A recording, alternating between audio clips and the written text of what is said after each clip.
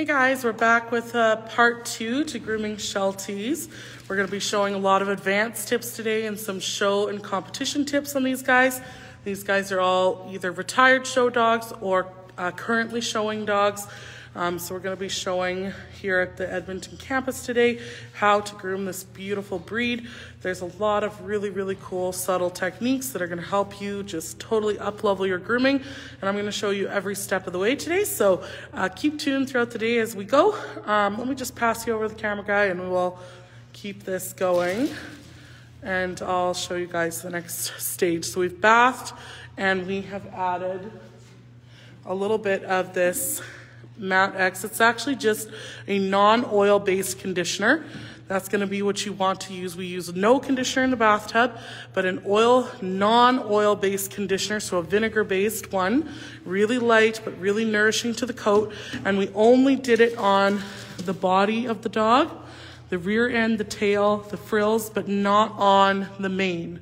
So not on the mane part, because we are going to totally bring up that mane afterwards at the end of the groom.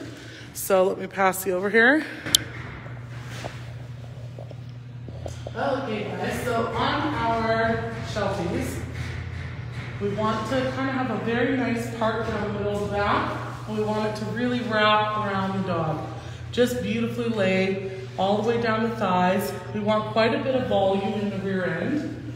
So we're going to be blow drying everything first on the back against the grain. So I'll demonstrate in a minute, but we're going to blow dry the back first, just up to where the mane starts. So right where the withers are. Okay, so because afterwards we're going to blow dry this really big. But first we're going to just focus on the back, okay? So we're going to blow dry right from the tail, backwards against the grain until it's dry. So you want to go longer than you think. When you think it's dry, do another couple minutes, okay? And then we're going to flip our dryer and go with the grain. That's going to lay the coat overextend this way, and then it's going to flatten it this way. Okay, and it's giving your dryer time to heat up, and that heat is going to flatten this really well. You'll see how beautiful this is. Again, this is really cool techniques for HV dryers. These are really amazing dryers. Next, we're going to work down our thigh, almost line brushing. So kind of hold the hair up with your hand. Okay, so I'll show you on this side, holding up and blow drying. And I'm letting the hair fall as I'm blow drying. I'll demonstrate all this to you guys. And then on the rear end, we're going to do the same thing, lift up and blow dry down. But you can also blow dry a little bit more straight, just so we're getting a lot of volume. Instead of angling your nozzle down, anywhere we want volume, angle your nozzle straight. Does that make sense? That way that's gonna, because we want, when we do this mane, we want this quite large, but we want his rear end to match.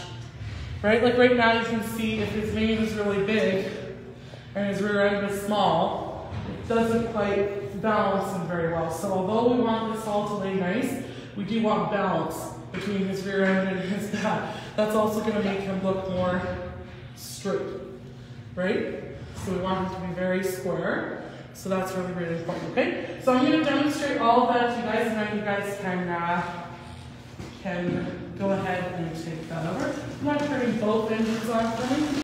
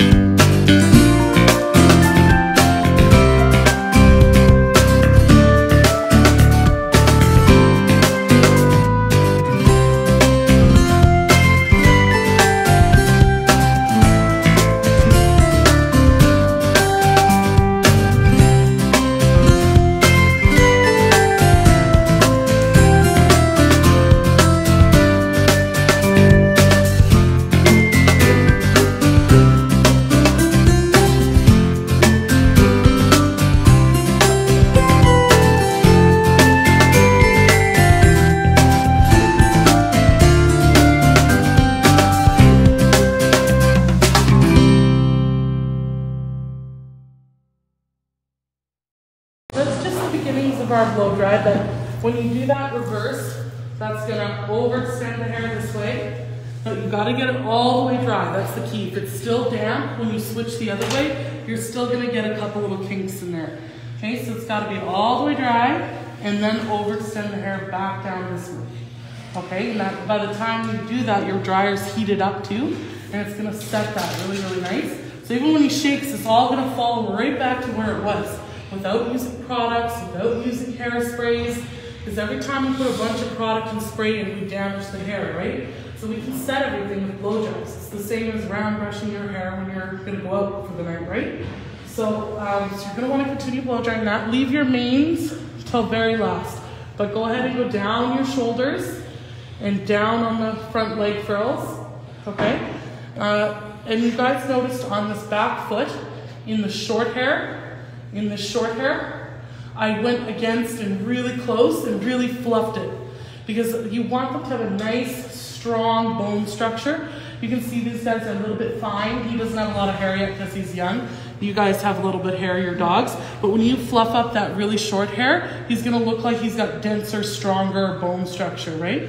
So you wanna really, I bring the nozzle nice and close to that short hair and just really, so right in that short hair, any of the short hair, really close and really fluff it up. And we're gonna even put some powder in there afterwards to give it volume, which is gonna make him look like he's got stronger, bigger bones, right? So these guys are a bit hairier, these two, but yours don't wanna really fluff up those because yours is very fine bone like mine, right? So just things that we can change the way they look. That's the whole point of show, confirmation, and competition grooming, is to enhance this particular dog's looks, right? So do that, lay your whole backs down.